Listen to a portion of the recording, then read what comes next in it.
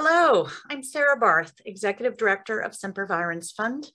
Welcome to our latest webinar series in the Under the Redwoods webinar series to explore the beauty, history, science, and benefits of redwood forests. Semper Virens Fund acknowledges that the redwood forests in the Santa Cruz Mountains, within which we do our conservation work, were among the ancestral homes of many indigenous people who cared for these lands for millennia until they were forcibly removed. We are really grateful to work today with some of their descendants, including the Amamutsun tribal band and the Muwekma Ohlone tribe, helping to restore their cultural and traditional connections to these magnificent landscapes. Thank you to our sponsors of the Under the Redwoods webinar series, Scharf Investments, and this particular installment has been sponsored by Wilson, Sonsini, Goodrich, and Rosati. So thank you to our generous supporters for helping this webinar series to exist. Many of you have joined us for prior webinars, so you're familiar with the drill, but for those of you who are new, please note that we will try to take as many questions as possible and try to answer them at the end of the session or sometimes with follow-up messages. So put your questions into the chat or the Q&A feature at the bottom of your screen. Also a reminder that this webinar is being recorded and will be recast on our website for others to see if you wish to share it with others or watch it over and over again yourself.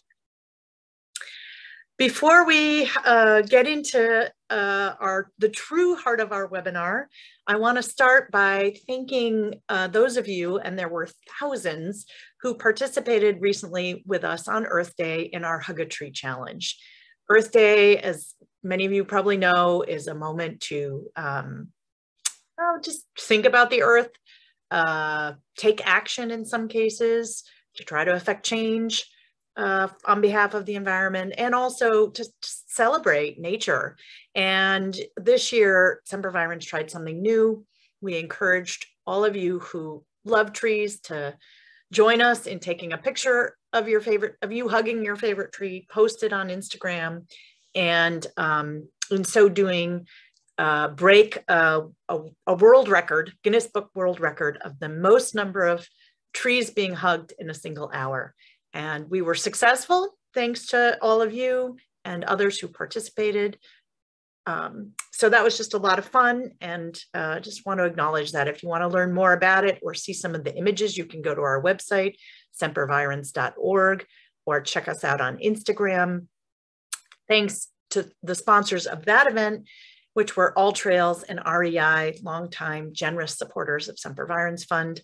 So thank you to them for making that fun celebratory event happen.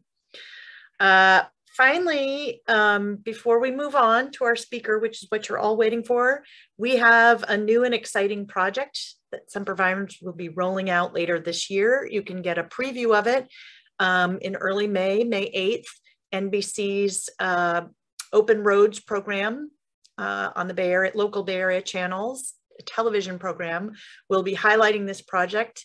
And it involves protection of some spectacular old growth redwoods, as well as supporting efforts to help kids get outdoors and experience those redwoods. So it's a great project. Check it out on May 8th on Bay Area's Open Roads program, or just stay tuned to our various other communications modes when we'll let you know what's happening with this project. All right, getting to the heart of the matter for this webinar. One of the reasons this work is so important is not only the trees we work to protect, but the many species they benefit, whether it's, species that occupy the coastal redwood fog belt in our landscape in the Santa Cruz Mountains, or all the other myriad landscapes that are also part of this region. Coastal prairies, chaparral, sandhill. This area, this region is filled with unique eco niches, and each of them is accompanied by a set of bird species that occupy them, many of which are endemic, local only to this region, some of which are here seasonally. We just have a really, really rich network of birds occupying our region. And you might have noticed that more and more people are taking up birding. And you may be one of them if you haven't tried it before, maybe this webinar will inspire you. All of those are the reasons that I'm really delighted that we are joined today by Alvaro Jaramillo. He is a birding expert. He travels internationally leading birding trips for those of you who might be interested, but he happens to be based in our region in Half Moon Bay. And he's here today to share with us his insights and information about some of the remarkable birds of our region. So welcome, Alvaro. Hello. Hi. How are you? Good. Well, I'm ready to go, whatever you want me to hear. We're ready for you. All right. Let's do it here. Okay. Well, thank you, everybody. Thanks for joining us today and to learn a bit about birds on the Central Coast, and in particular, also some of the birds of the Redwoods. And I wanted to also pull this talk back to kind of how you get into this and how to do it, how to start watching birds, and also some of the benefits that you get from just paying attention to birds into your daily sort of life. So we can start with this. So we have beautiful areas here, natural areas on, in our Bay Area, and in particular the forests on the in Santa Cruz Mountains. And we enjoy going out there. We enjoy walking through these forests. But sometimes, I think that we don't realize the benefits that we're actually getting from being out there are huge. And probably some of the other webinars have been talking about this. And I want to repeat that there's amazing benefits to being out there, and they're being studied. So one of the people who's doing this work right here in Stanford University, Gregory Bratman, has been having people go out and to nature and go out into urban areas. And they're testing the people's chemistry, body chemistry, before and after they go and do these things. And what he's finding is when you go out into nature and you come back to be tested, all of that, your body chemistry that is associated with depression, broodiness, rumination, the sort of things that are going through your head that you can't get out of, are lower if you're going out into nature. So, okay, we want to be out there looking at nature and looking at things and getting these benefits. And what's interesting too is that part of what's going on is that when we're out in natural environments, our brain loves to look at fractal patterns. And this is part of what gets you calm, is looking at fractals. But this is a fractal. These are these bits, where you kind of look at the tree, and the branch looks more like another tree, and you look at that little branch, it looks like another tree, coastlines. A lot of natural things are fractal patterns, but this unnatural fractal does not do anything to calm you or make you feel better. This does. The real deal has to be what you look at, and to be able to get that calming factor of being out there. And so I always say, we want to get out there, that that nature is something that's important to us and vital. And birds, to me, are like the gateway drug to nature. They're the one that kind of can pull a lot of people out into the outdoors, and to be able to sort of get the net benefits of this. And why birds? Well, they're everywhere. Birds are all over the place, in your backyard, in completely urban environments, as well as completely natural environments, middle of the ocean. In Antarctica, there's birds everywhere. They're also, a lot of them are really attractive to look at. They sing, they fly. It's basically all of our ways that we sort of encounter the world, that birds are filling a little part of it in terms of the way that we interact with the world. So this is a Townsend's warbler from my backyard. This is a peregrine falcon that flew by just the other day at Pillar Point Harbor, almost hugging the sand, trying to catch a little shorebird that was out there. Beautiful bird in terms of its shape, the way that it flies. So some of it's about color, some of it's about form, some of it's about movement. A backyard American goldfinch, this is a male in summer, and in winter they look a little different. So there's change, there's something about birds that is sort of always constantly changing enough that it attracts your attention. And nothing in birding, when you're out there, seems to be the same. You can go to the same place an hour later and the birds will be different, things will be different. So there's an element of novelty that comes with paying attention to birds. To me, I think that birding is also perhaps the most portable hobby you can do, of any hobby. Like you can, be a chess player, you can be a golfer, you can do all sorts of things with your time, even a hiker, but you can't do that everywhere. You can't hike in the middle of Antarctica on a glacier, but you can be watching birds there. You can be watching birds on Rapa Nui, the most isolated island in the world.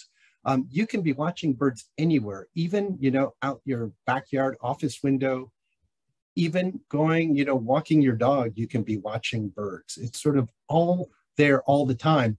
And I like to liken it like a good hot sauce, that it improves the meal, but doesn't take away from it. You can be doing all sorts of things, hiking, golfing, eating at the end of the day, and add birding to that somewhere along the line. So it's not, that it has to replace anything else that you do, but it adds a lot of to what you already are doing. And it allows you sort of to pay attention in a different way. So you might be hiking the woods, but when you're hiking and looking for birds, you're thinking in a different way that sometimes focuses you more on what you're seeing, what you're encountering, in a way that I find is almost really like meditation, that you can think of it in that way. And there's points in time where it's you, the bird, and thinking about each other in a sense that is really just a very deep way to encounter nature. For me, it also has led to some crazy experiences as a bird watcher, going around all over the world, seeing volcanoes erupt, lava flows, great white shark attacks. I've even been able to, in my wanderings, discover a brand new species of bird in the world, which was this little guy. Oops, sorry, that was down here, called the Pincoya storm petrel down in Chile. And it was a brand new species of science that we had to describe. So how do you start? How do you do this? And I always love this quote that I don't know if it's actually real or not, that Yogi Berra famously said, you can observe a lot by just watching. And that's as simple as it has to be in terms of watching birds. You just look at them. That's it. Go, outside, backyard, you look at a bird and you think about it. You might contemplate what it looks like, its coloration, its song. You may not even necessarily need to know what it's called. But the moment that you do know what it's called, you have the name, you've identified that bird, then you can put it into a greater context of what it does, where it moves to, who it's related to, what habitat it likes, and it becomes a lot more fun. So I do think that, finding out what a bird is the next step to really enjoying these birds and enjoying nature. I've published a simple field guide to the birds of California with Brian Small. There are apps. There are all sorts of other more intense books on identifying birds. But the simplest thing is that you can just start watching. You don't need binoculars even at the start. Eventually you might want them. You want to begin with the simplest things that are out there. Perhaps it's your backyard, to just look at the comings and goings of different species and try to sort of sort them out into what they look like, what they sound like. And I do want to mention, though, when you are starting, so this is a chestnut-backed chickadee over here. This is a bush tit over here. These are two little birds that come to backyards all over the Bay Area. We often, and especially the field guides, will talk to you about looking for patterns and coloration. So they might say the chickadee has a white cheek. It might talk to you about its, chestnut back, the bush tit being kind of grayish brown. But to me, also, there's aspects of shape and what birds make you think about or feel as you watch them. So to me, this little chickadee has this really, really big head, little tiny bill, and it just looks kind of adorable. Looks almost like the perfect little bird that you could make into a kid's toy, right? The bush tit has this little kind of yellowish eye that gives it such an intense stare. It looks almost aggressive. So it's a little tiny bird, just a little bit bigger than a hummingbird, with this sometimes aggressive look to its face that you will never see in a chickadee. Both are small, but thinking about what the bird makes you feel, its shape, its size, its sort of look can be as helpful as the actual patterns on the bird in terms of identifying them. I remember having a friend who's not a bird watcher say to me, "What's that black bird with the red on the wings?" And I said, "It's called a red-winged blackbird." And he said, "No, really, what's it called?" I said, "It's a red-winged blackbird." And some birds just are really obvious in the way that, you know, we name them and what they look like and so forth. And for me, I think that red-winged blackbirds, for a lot of people in a lot of the country, it might be the first bird they see that really wows them when you see this male displaying and it's flaring everything out. And you almost, you know, you think like David Attenborough is going to come out from the edge of the screen and start telling you something about this amazing thing that looks so tropical and odd that it couldn't be actually living here where I live. But they do. These amazing things are there for us to go and enjoy them. And all it takes is paying attention. A neighbor of mine the other day saw a red-winged blackbird and said, "What are those birds? I've never seen anything quite like them." And you just realize that's the moment they started to pay attention because they've been there the whole time. And, you know, the complexities are that, you know, the females look more like sparrows, the males are obvious, and they, you know, there are other aspects to this. So you start with the simplest stuff, and then later you move to the females, later you move to the immature birds as you get interested in this.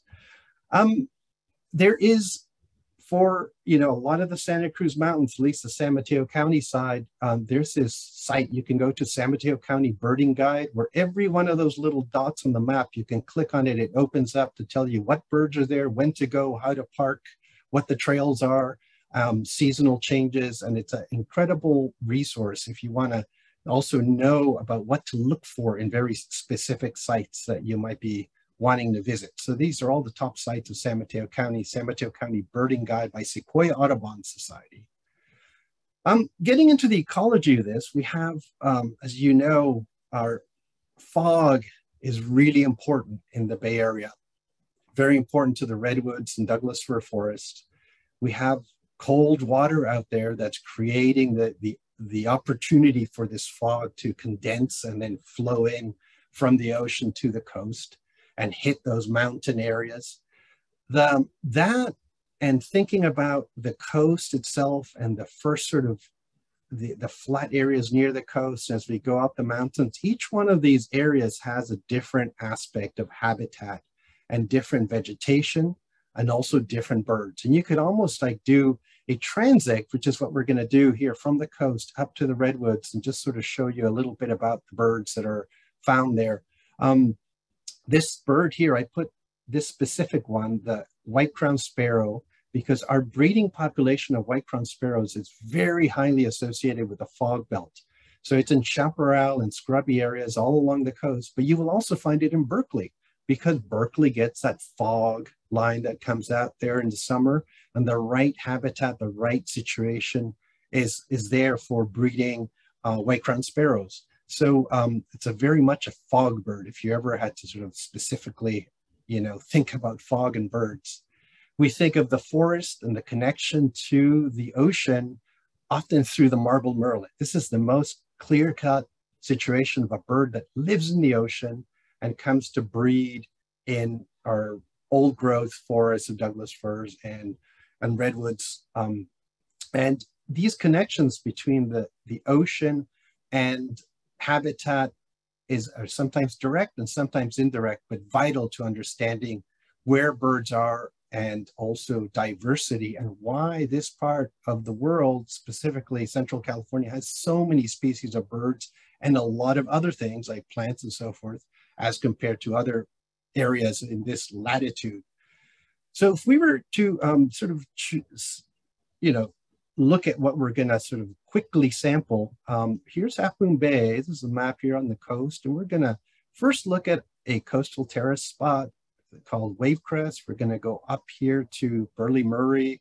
Ranch State Park, and then Purissima Redwoods as a sort of little transect up the coastal slope. When you start at Wavecrest is just on the southern edge of Half Moon Bay, and it's a coastal prairie, probably a raised old, this was probably under the ocean, and the old shoreline was likely up here in the past, and it was raised through activities, tectonic activities, and this flat area has a lot of grassland, some shrub, and it's also some, trees that people have put over the years, where you can see a variety of raptors. It's very good for hawks, and especially in winter.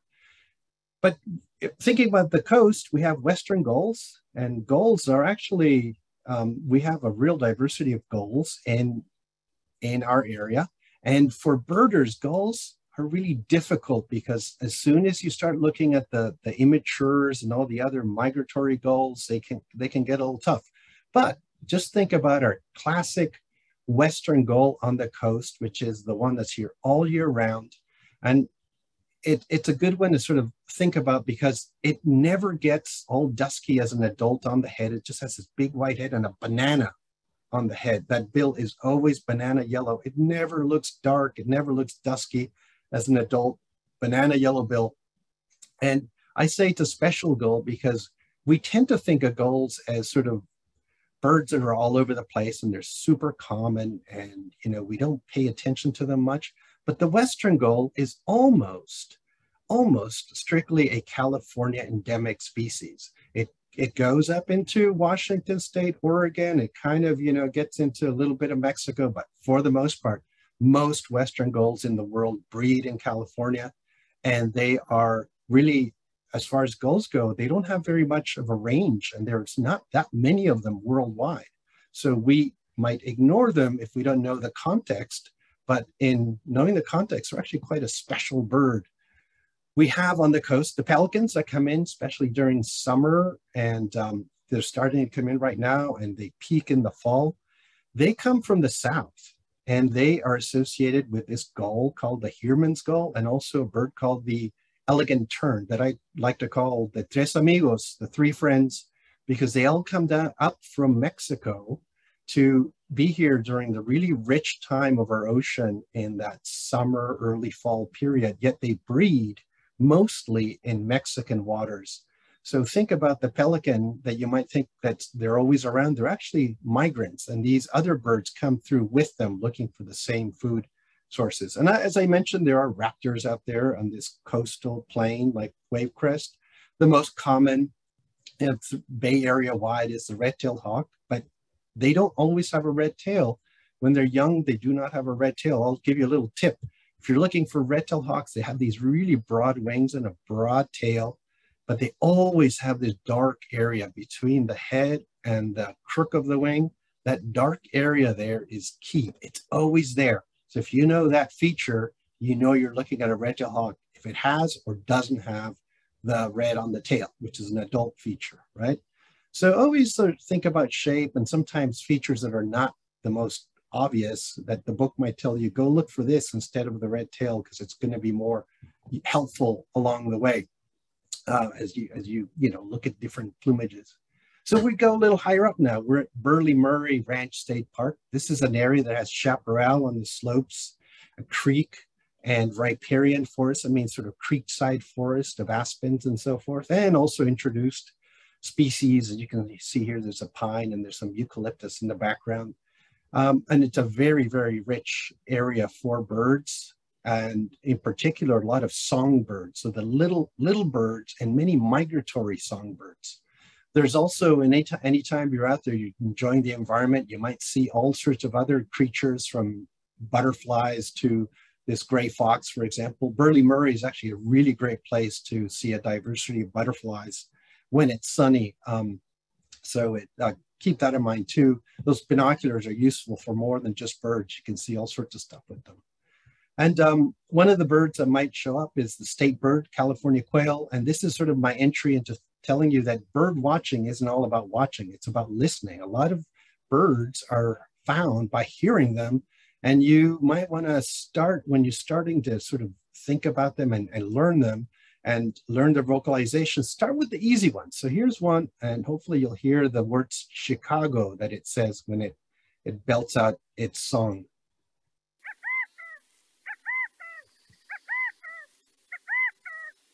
It's like Chicago, Chicago, Chicago. If you don't hear it, well, it's the number of syllables, and it's kind of a simple song that you might hear in the forest, or not in the forest, but in the edge situations of Burley Murray that can tell you that a quail's there, even though you don't see it, because often they're more likely to be heard than seen.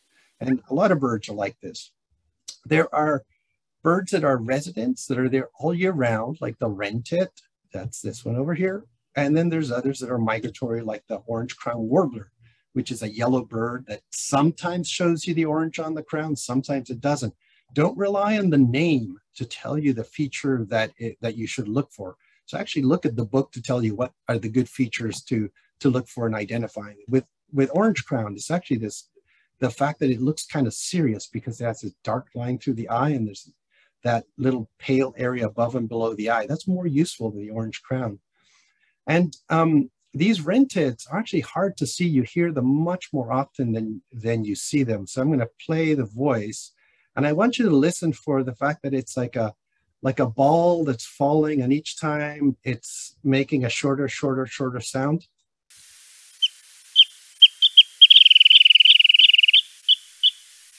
And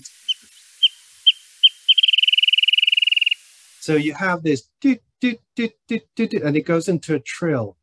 And then if you listen carefully, there's a second bird that actually comes in and just goes doot, doot, doot, doot, doot.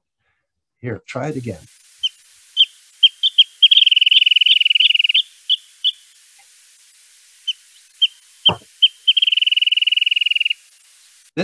This bird is such a specific sort of special bird of California that if you watch the old westerns and so forth, and they were shot on, in sites in Southern California, you can hear wren-tits almost always in those westerns playing in the background. Any on-site outdoor shot that was done in California tended to have wren-tits in the background. And wren-tits are hard to see, as I mentioned. They're also a very odd group of birds. Most of their relatives are in Asia and Europe rather than here. And what, for us, being a resident, they're here all year round, and they keep the same pair bond throughout the year. And that song of one bird with the trill and the other one that doesn't have the trill, one is the male, one is the female, and they maintain their pair bond by actually singing together in a duet. And they do this throughout the year. So even in winter, you hear them duetting together. And it's very unusual to have that kind of behavior happen in a non-tropical situation. So California, again, is unusual in this respect. We have birds that act more like tropical birds, like these wren-tits. I want to mention too that with migrants and residents and all this, birds make you pay attention to the day of the year, what season you're in. You start actually paying attention to what will happen soon once you understand when birds move in and when they move out. Right now, there are warblers streaming through. The swallows have set up shop. And in particular, in a place like Burley Murray, Wilson's warblers have arrived, and they're singing up a storm right now. And that will lessen by June, and you won't hear them anymore by July. They'll be practically sort of shut down, and they start changing their feathers before they migrate out in August, September. So some of these things are really ephemeral, and you have to be paying attention to the time of year. And that means, again, you can return to the same place in different times of the year, and it's different because of the changes in the bird fauna and also the butterflies, everything else that's happening along the way. I mentioned the Wilson's warbler. It's this beautiful kind of yellow bird with a little black yarmulke up on top. And it has this really sort of friendly look to its face. It really sort of looks like an inviting, friendly guy, which is because its eye is sitting in this bright yellow face. That's partially why it gives you that impression. And when our birds leave, we think of them as our birds. They're not our birds. They're the birds that actually could be in the backyards of people in Mexico. And then later on, some of them might be in Guatemala. Others go as far south as Chile. So birds are one of the few direct connections we have to other people and other habitats in other parts of the world. So think of every single migratory bird you see. It might go somewhere else at a different time of year where another person or another habitat is going to encounter that bird. And therefore, when we preserve habitat here for these birds to breed in or winter in, they are going to be using another habitat, another place, thanks to the fact that we are actually preserving those areas here. So think about that connection. A Swainson's thrush is one that's about to arrive at Burley Murray, and just maybe in a week or two, they'll be in there, and they start, they eat fruits and insects, and they have a beautiful song. Let me play this for you.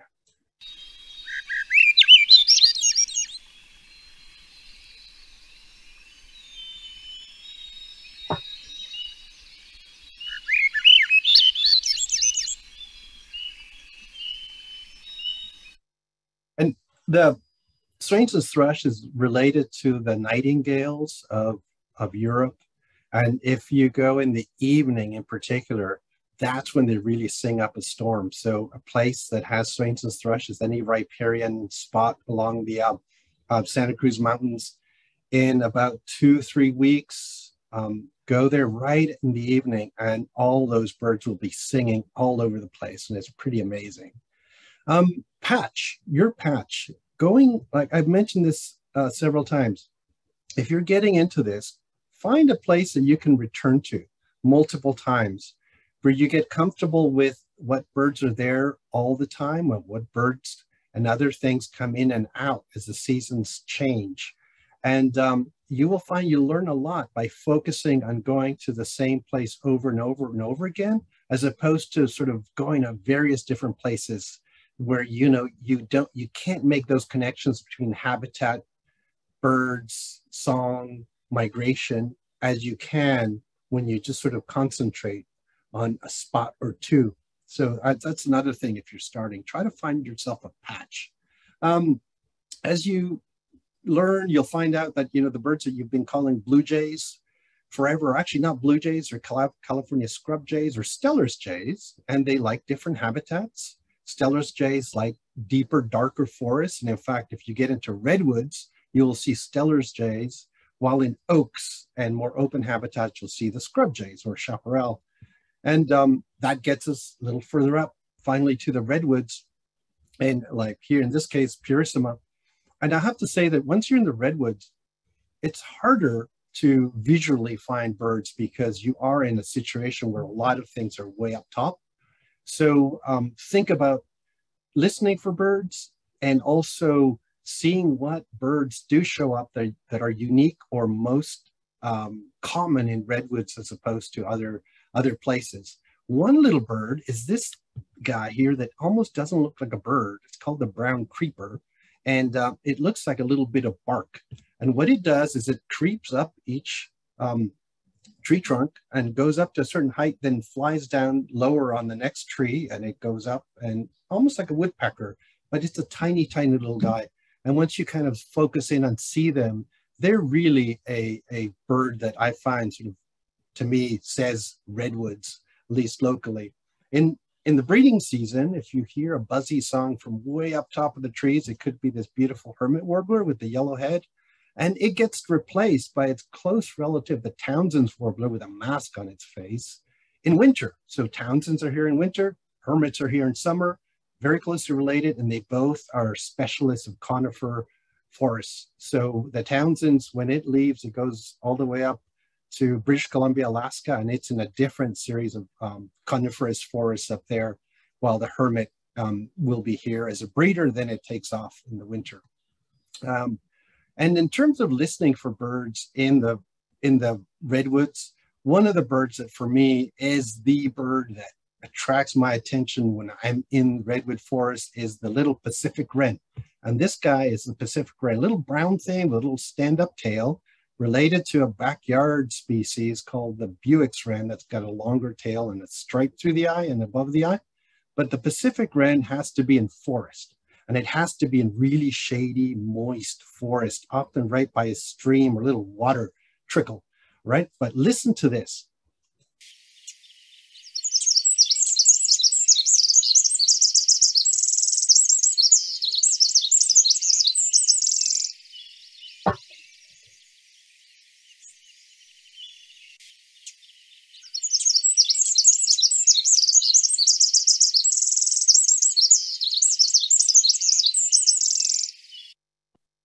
Um, the I would call them acoustic gymnastics that that little bird has to make all of those sounds so quickly and elaborately.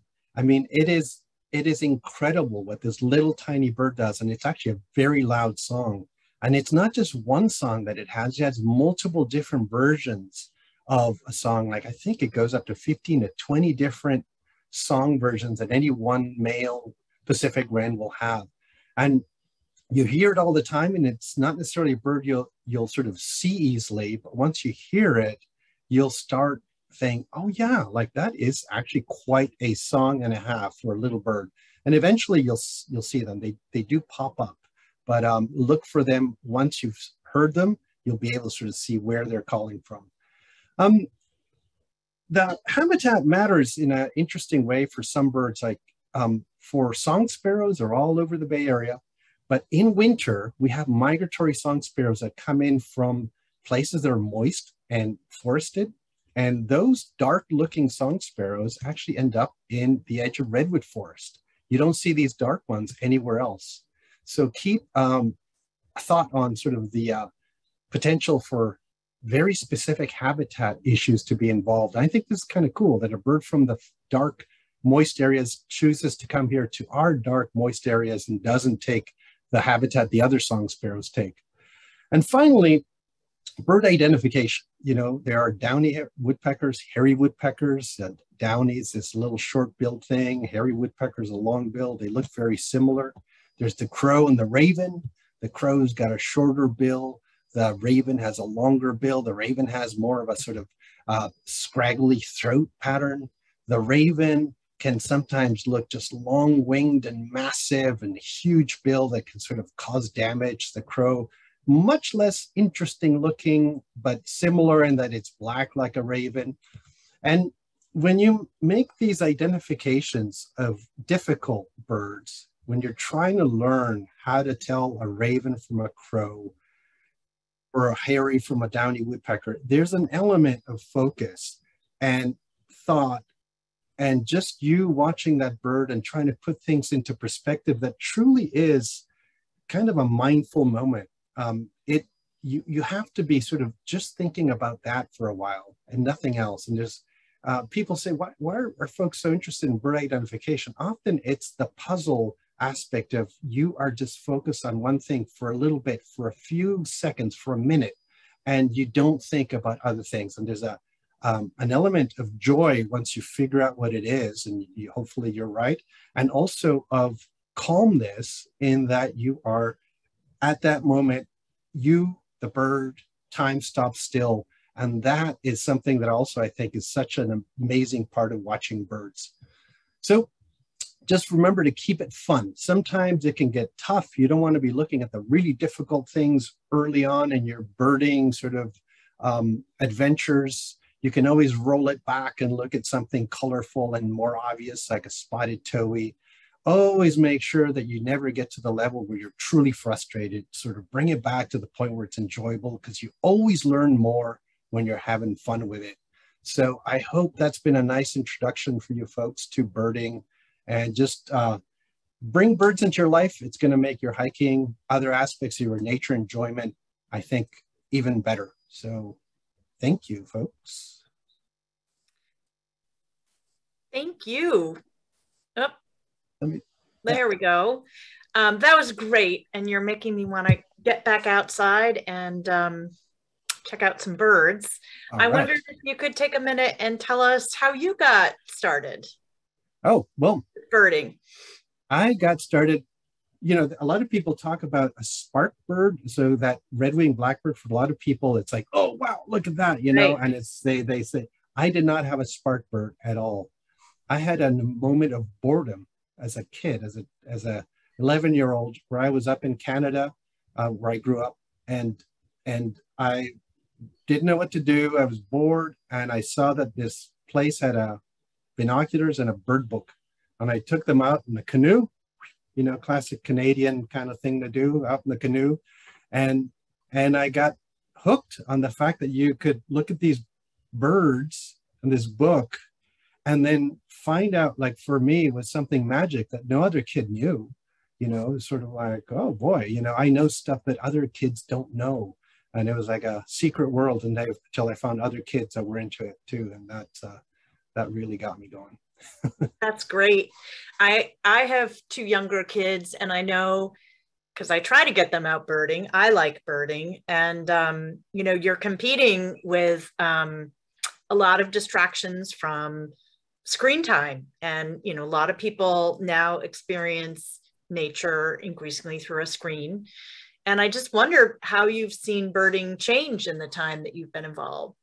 Well, I think the flip side of it too is that you now have um, apps, you know, like eBird and Merlin and other things that are out there that a lot of younger people gravitate to because they can put their bird sightings into this thing or have Merlin help them identify stuff. And it's a little bit like the screen suddenly gets them outdoors. Yeah. It's almost like the you know, Pokemon Go phenomenon where people were chasing around these fake things that popped up. Well, we can chase around real things that are out there, whether it's butterflies or birds.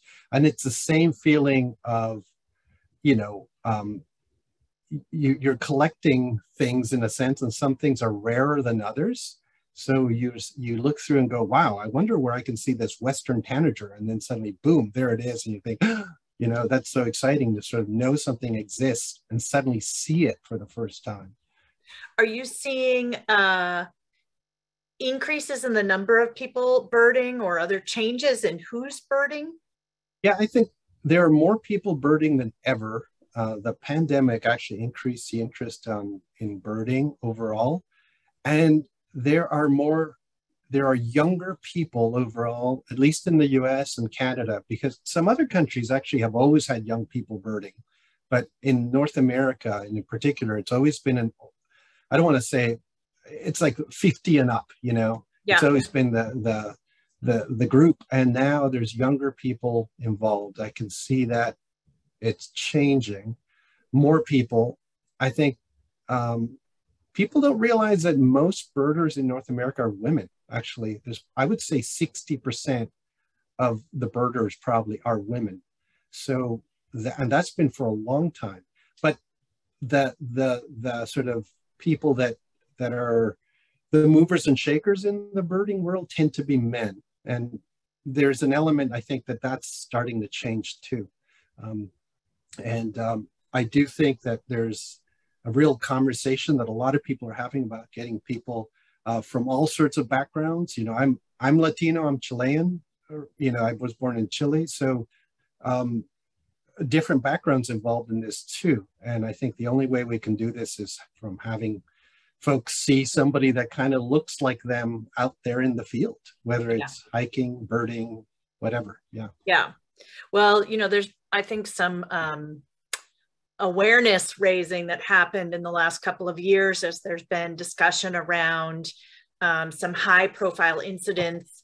The gentleman in Central Park, African-American guy who was challenged, I think just because he was Black, for being out, you know, looking at birds. And so there's been discussions about birding while Black, and it's not just Black folks. It's, I think a number of groups have mentioned that they don't feel safe or don't feel like it's inclusive. So that makes me feel good if you think that's starting to change. I think it's starting to change, and we have the Bay Area is probably a different place than a lot of other parts of North America in terms of how inclusive they are for people.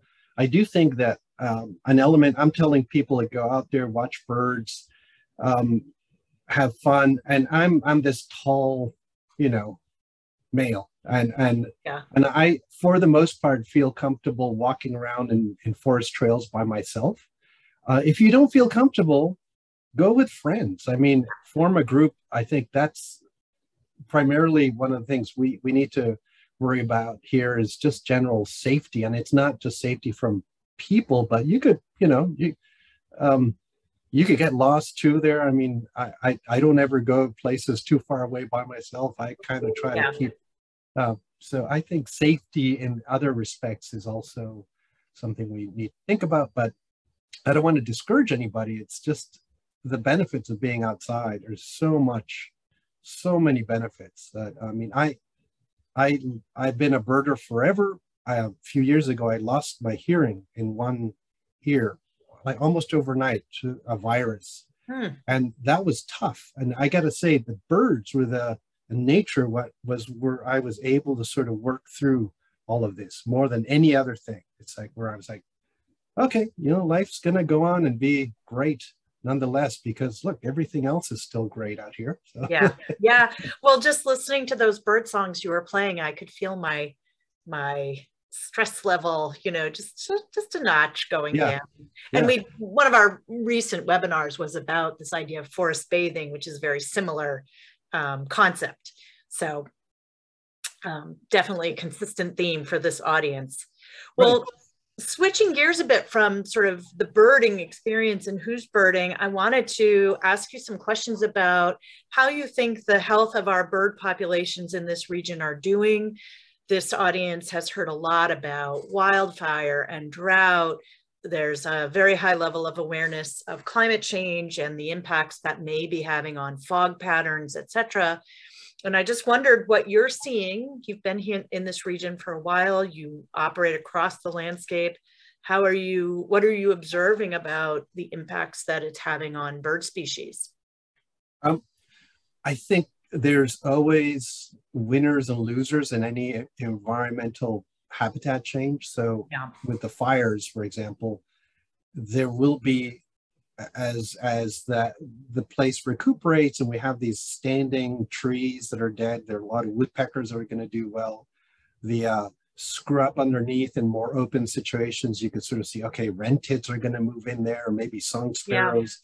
But we're going to not have winter wren. I mean, no, I'm using the old name, Pacific wrens, necessarily as commonly, only in the moist area. So there's an element of, okay, some of that hopefully will recuperate. I worry about the fact that we might not get the forest back the way it was, right? That it may be too warm, that it might be oaks will encroach. And sure, there's birds, nature that love the oaks, but it's not what we used to have. So there's a worry longer term.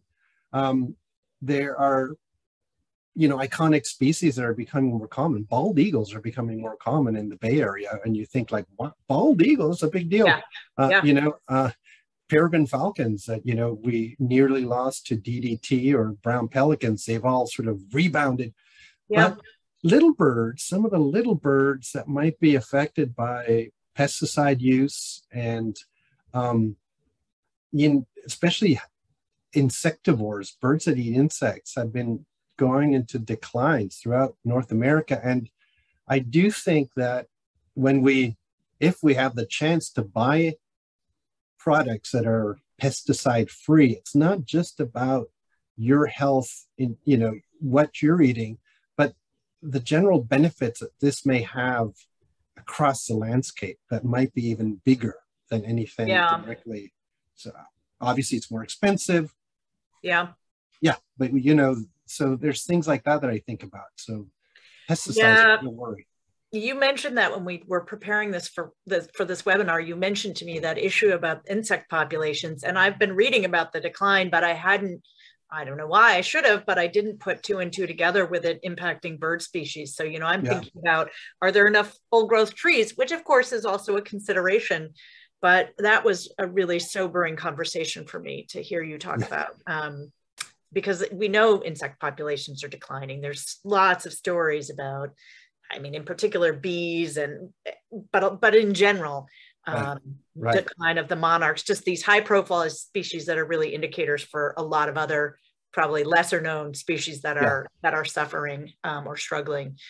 So, well, how are you feeling about sort of bird populations at a more macro level? Are you similarly sort of, maybe not sanguine's the wrong word, but feeling like, you know, some are going to pop up more here and others are going to pop up more there, and they may be shifting, but you don't have sort of an alarmist reaction to declines overall? Or do you think that bird lovers of the world do indeed need to be really concerned at sort of net decline that's happening? I think we need to be concerned.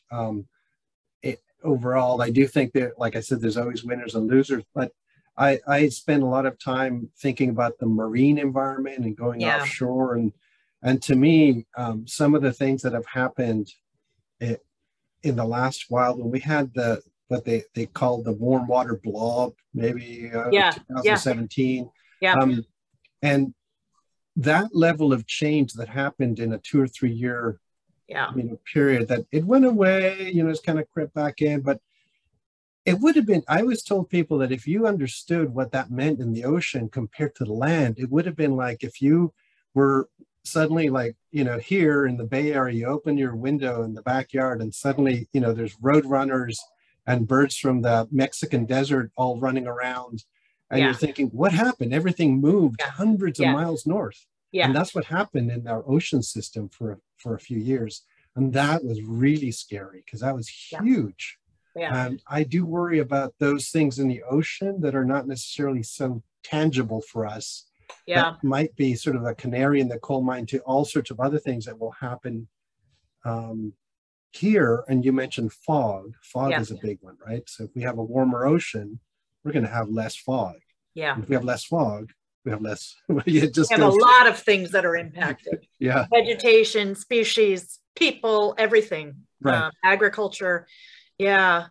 All right. Well, I know I could ask you a gazillion questions. I'm going to ask one more, and then I'm going to turn it over to my colleague, Matt, who's been monitoring the chat to see what kind of questions we've gotten there so that we can include our audience questions. I should say one thing, though. I think we always have to act. No, I like to always act from a point of optimism, because to be completely pessimistic about the world, it doesn't actually cause you to feel like you have the energy to work on a solution. So, so that's why I kind of, well, and I think there are endless examples of nature's resilience. Yeah. It may not be what it was or what it is now, but there's endless examples of nature surviving in its own ways, maybe in different places, maybe in different assemblages of natural communities. And in the bird world, you alluded to some of the greatest conservation success stories in my lifetime, bald eagles, osprey, California condor increasingly being reintroduced after near extinction. All right, I lied. I have two questions I'm going to ask you. So one of the extinction questions that I wasn't going to ask because it's outside this region, but I have to ask. I just read yet another article suggesting that the ivory-billed woodpecker may not actually be extinct, that there's some little, hardwood isolated forest in Louisiana now, they're saying, where they may have been discovered. And this crops up every, 5 or 10 years, and people like me get their hopes up. So do you know anything? Well, we actually, with some friends, we have a podcast called Life List, a birding podcast. And today we put out our new one, which is partially about this topic, and said we're also hopeful, but the proof so far from these photographs are so scant and dubious in that you can't. Do I see that? Do I not see it? Do I just want to see it? Do I just want to see it? That we want it to be true, but we cannot let ourselves go there, I think, until we have the real undeniable kind of info. Yeah. And I know some people might say, well, that's kind of, it's good that they're looking and so forth. Yes, it's good that people are looking, but we have a lot of conservation problems that are real, that are happening, that need our attention. So that will be a major story, and a lot of money would have to be invested to get them. So I do feel like it's vital to have really good, proof. Yeah. And I don't see it yet, unfortunately. All right. My last question, and then I will yield to Matt, is you alluded to this, but I just wanted to put a little finer point on it. This region is incredibly diverse in a lot of ways ecologically. And you mentioned the diversity of birds in our area, but I don't know, and our audience loves this region, but I don't know that even they fully understand how extraordinary it is in terms of its richness and how fortunate we are. And I just wondered, if you could just take a moment and help them understand, you know, within Yeah. the larger, say, US or even the larger state of California, just how special this place is. So I think if you just boil it down to the fact that we're in a Mediterranean climate region, so we have dry summers, you know, cool, wet winters, that only occurs in handful of places on Earth. Yeah. And that means that we have sort of little desert avifauna next to us. We have sort of a wet forest situation as well. And that creeps in due to the fact that we have the mountains creating the moist areas so that forest can drop in. And we have the dry areas on the other side of the mountains that allow almost that semi-desert to roll in. So then you have so many habitats in one area, a lot of them with endemic species, plants, insects, that California, and specifically this sort of section of California, is one of the richest, most endemic, rich places in the temperate world. I mean, really, it's major. If you have, you know, you ask people how many states have a bird that's only found within that state. Well, California has more than one, actually. So yellow-billed magpie and, you know, island scrub jays. And there are other things that are nearly endemic to the state, and in particular, most common in the central part. So yeah, we are in an amazing, if you're going to start watching birds, you pick the right spot. Yeah. You know, so, well, and if you're going to invest in conservation, yeah, this is a great place to do it. Not only because you can right. see amazing trees and get out and enjoy your own backyard, but you're also benefiting a larger diversity of species. So. Exactly. All right. Well, I'm going to turn it over to Matt, who's probably irritated because I've taken up most of our Q&A time, but I was just so interested. Thank you. Thank you. Matt, what questions do you have for us? You've asked some of the ones from the Q&A, so thank you. Let me jump in with a question about changes. We've talked a little bit about climate, and we've talked about climate, how climate's affecting things and the fires affecting things. Are you seeing any disturbances or new migration patterns that are alarming or interesting to you in the region? Yeah, there's sort of some birds have been moving northward, some ocean birds. We have had elegant terns starting to nest in the Bay Area as of a few years ago. We've had boobies that are tropical species, now are regular offshore. We are seeing some species that are definitely tracking a change in environment. And then there are others that are kind of pileated woodpeckers seem to be reacting to the fact that we're not chopping down as many old dead trees. We're leaving dead wood in the environment, and they're becoming slightly more common. They're sort of moving in. And so I see that as a positive habitat change that's happened. So it's kind of all over the place. There's some things that are, and birders always love new things, even sometimes they're for the wrong reasons, right? So it's like, oh, you know, we have these terns nesting here, but it's because the ocean's probably warming. So there are multiple changes. There are other species that seem to have declined where you hardly see them anymore. The loggerhead shrike used to be a wintering species here on the coast that was not that hard to find. Now I might see one a winter, and it's disappeared. And it likes bigger insects in terms of its breeding, you know, larger insects are what it eats. So it's particularly prone to anything to do with insect populations, I think, in its breeding. So yeah, it's all over the place, but things are, you can see things happening, definitely. Thank you. That answered a lot of questions at once too, which is great. Thank you. I wanted to ask a little question about your journey. Is there something in your world, in your profession, that you don't know enough about, that you're hoping to get to learn more about as you grow in your expertise? Well, I think the greatest thing is, I've always thought that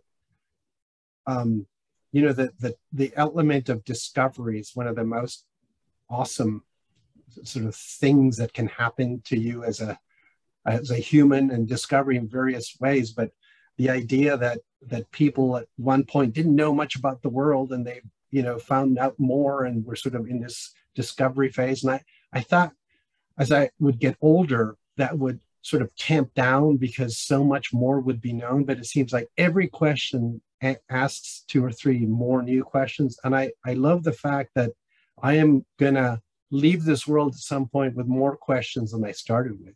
So I think that's actually, for me, really, you know, I like that idea that I don't know it all, I won't ever know it all, and every day I learn something new, and that keeps it interesting for me. So I love that attitude. I think that's a great attitude and a great approach to, well, not just conservation, all things in life.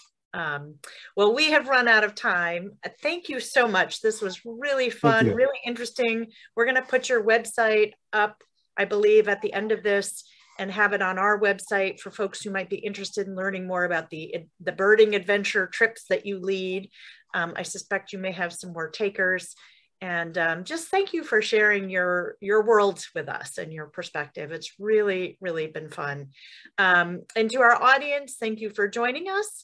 Thank you again to Charf Investments for sponsoring this series.